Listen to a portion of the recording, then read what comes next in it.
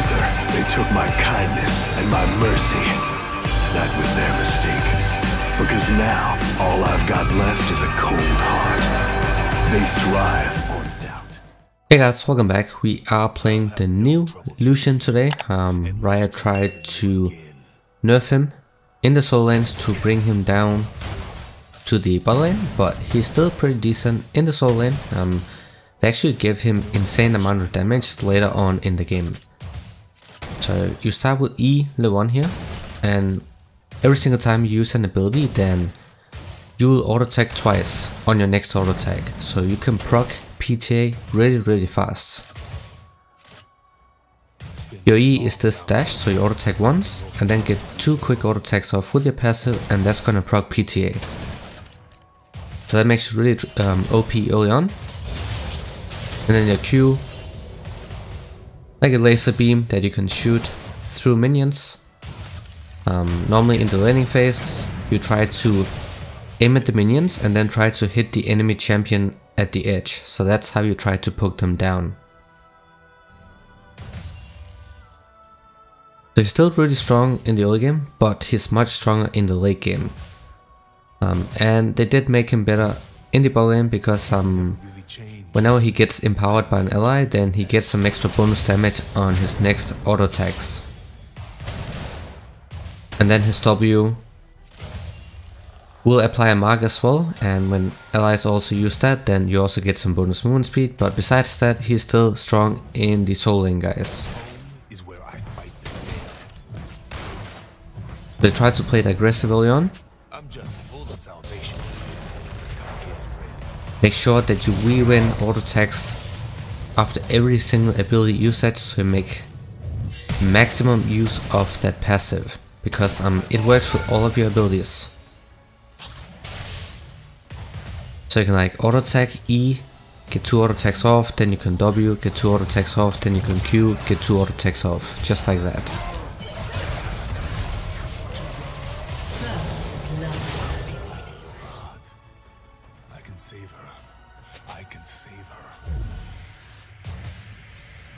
So we definitely need to base here, but Graves teleported and he can just show in that wave really fast, so we have to wait for him to push in the wave. So just have to stay here, and then once we want to base, that has to be on a cannon minion wave if possible, because that one will take some time for him to shove in, so that's why we can recall if we want to.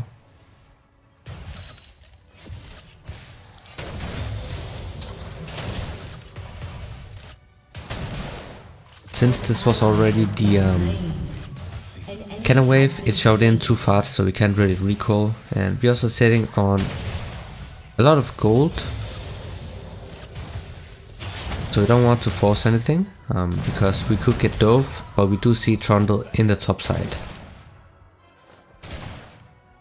An ally has been slain. I know it.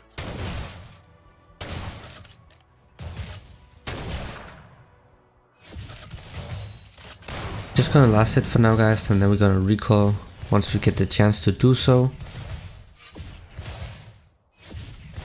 So we almost have level 6, and that's why the fun part begins. So your ultimate gets bonus damage based on your crit chance.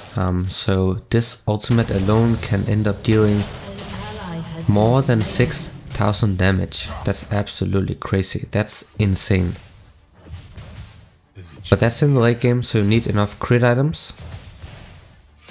But that's why you just want to stack crit right now. Nothing else, just crit.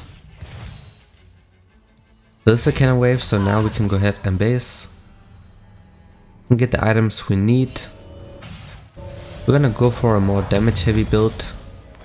That's why I'm gonna get the Berserkers, and then we'll get the Kraken Slayer, but you can also go for Gale Force.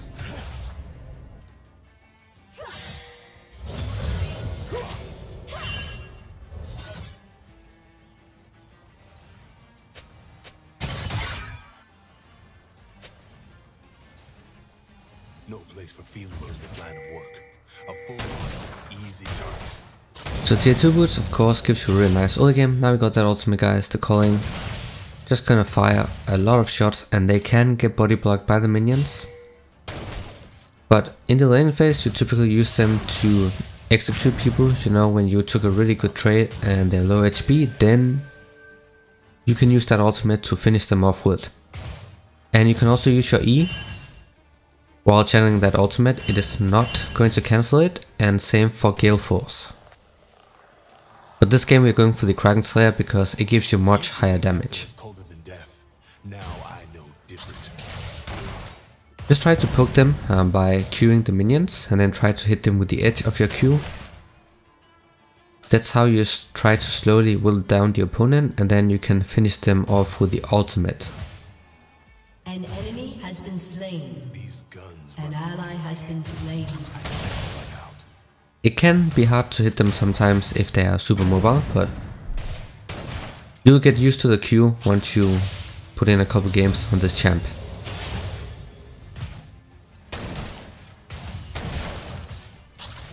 That's a really nice Q, so that's how you want to poke them. You can weave in your abilities when you push for towers, but if you think that you need them for a fight right after, then just don't waste your abilities.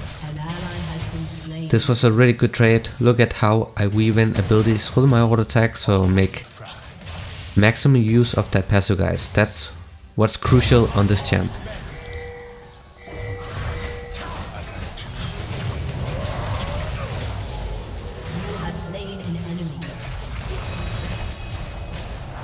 So that right there was a really good fight as well, so you will have some mana issues early on. That's why we have presence of mind, so that's gonna help a lot in team fights. As soon as you get one takedown, you just get some mana back. And that's how you can use the ultimate to finish off people with when they're low HP and they're out of range from your auto attacks or rest of your abilities. So just use that ult and put them down.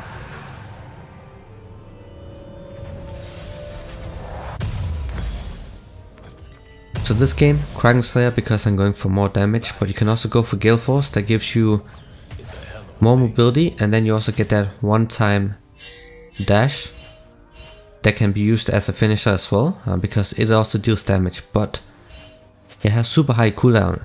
It has a really high cooldown, that's why I don't really like that item, but you can also go for that. So my wife is half dead.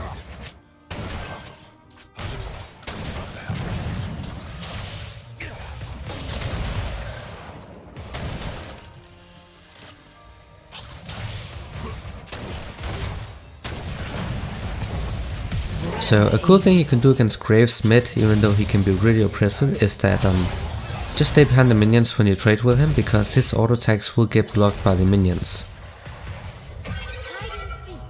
So that's a way you can make sure that you'll be losing out on a lot of damage. It is an AD carry after Lucian, so you want to make sure that you kite like I did early on.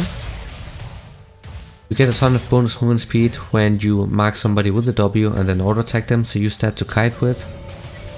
Constantly move back while auto attacking. If you can do that, then you're going to be really good at Lucian and just AD carries in general. An enemy has been slain. Everyone I shoot is her. Everyone I save is her. An ally has been slain. So ultimate doesn't really deal that much damage early on, guys, because they made it a scaling ult. Of course, you get more crit chance, and that's when it starts shredding people. You can take down most champs in the game, in the late game, when you have enough crit and armor pin for that ult.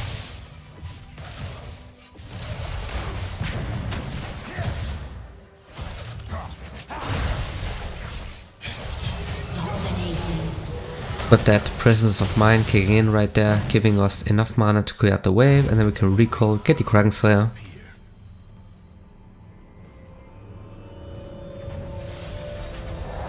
As I said, I'm getting Kraken Slayer because I'm focused on more damage this game, but Gale Force is like the core item on Lucian.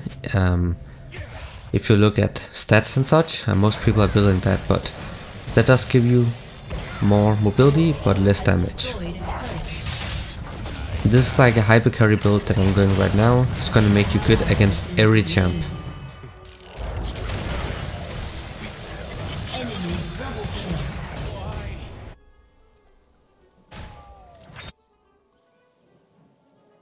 So he has a really nice power spike early game. He's a lane bully. Then he was also strong in the mid game, and now he's also strong in the late game if you can get to these crit items, because one ult is gonna take down any AD carry. You're gonna one shot them with a single ultimate. Once you get enough crit, because this ultimate can deal over 6,000 damage from this ult alone, guys. We win your abilities when you want to push, but don't use it if you think that you might get ganked soon. Then you might as well just save your abilities and then just push with your auto attacks. An ally has been slain. You're just punished by pushing mid here, because we saw Grace was bot early on, so you're just gonna, this is how you punish people for roaming. Just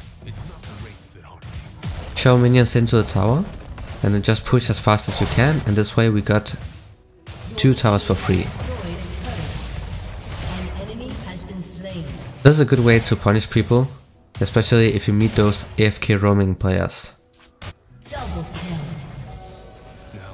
And now we can follow this up by looking for a roam in the bottom side after we took that red buff. There's a lower mana, so we have to preserve some of it, so we can actually get that kill off in the bot lane.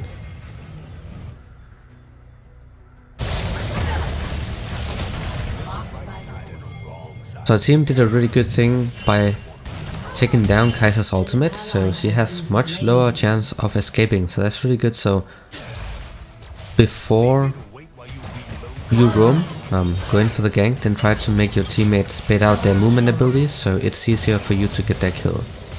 Also, W gives you vision of an area, so you can use that to scout for people. Now, if you think somebody's camping somewhere, then you can use that W to check before you go in.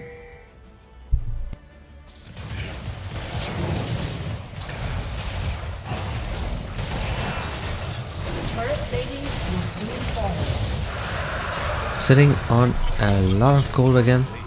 We're gonna get the S11, that's a core item. Because you get some, you restore some mana, so after this your mana issues are gone. You have presence of mind, you have S11. But even more importantly, you get the Sheen passive that works so great with your abilities, because you are a caster type champ, so you'll be using abilities a lot. And Sheen pretty much empowers any AD champ that are caster based. Doesn't even have to be AD, AP also works if you get Lich Bane, of course. Caster and Echo and so on. So any AD champ that relies on using a lot of abilities and weaving auto attacks, that's where Sheen is a core item, and that of course counts for Lucian and also something like a core key.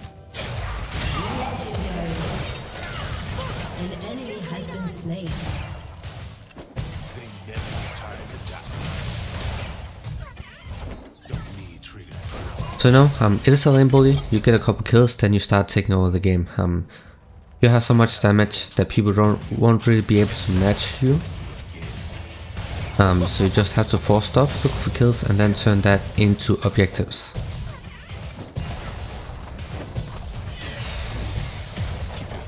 We got everything in the mid lane, so that's why we're just pushing bot right now. Your team has destroyed a turret.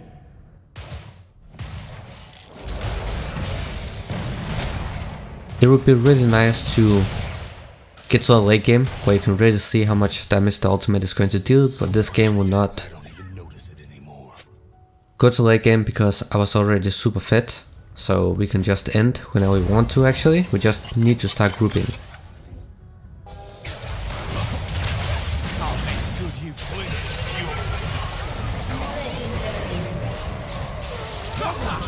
By using that W, she actually got Graves killed, so that was kind of funny, but you know, in the later stages you don't have to use that ultimate as an executor. You can just use it even if they're full HP, as long as they don't have anything to block out the ultimate with, because it can take in a carry from 100 to 0. Doesn't matter if it's a mage or an AD carry or whatever it is. So if there's a lot of room for you to move around, you can use that ultimate at the start of the fight.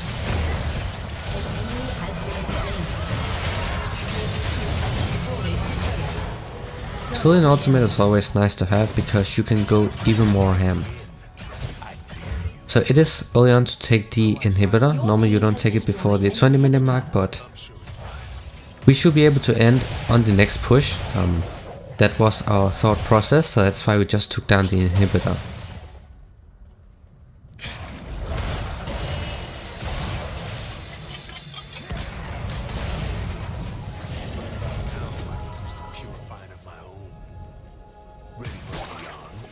So at this point, when you have so much gold, what you buy next depends on how they itemize. So if they're buying a lot of armor, then you get the Cerulea's Grudge for the armor pin, but if they don't have any armor, then you go straight for the Infinity Edge. That's gonna give you the biggest damage spike.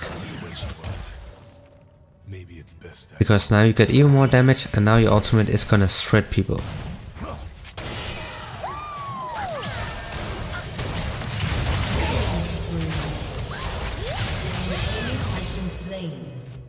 So we can just push down a lane right now. Mid lane is done, there's nothing left, so no point in going mid anymore, so just have to go bot. Or we can also brute force mid if we want to.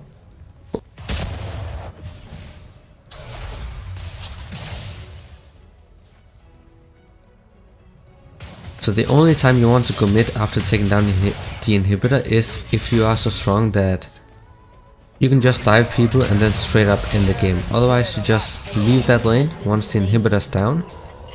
Then you either go bot or top, or you take down objectives.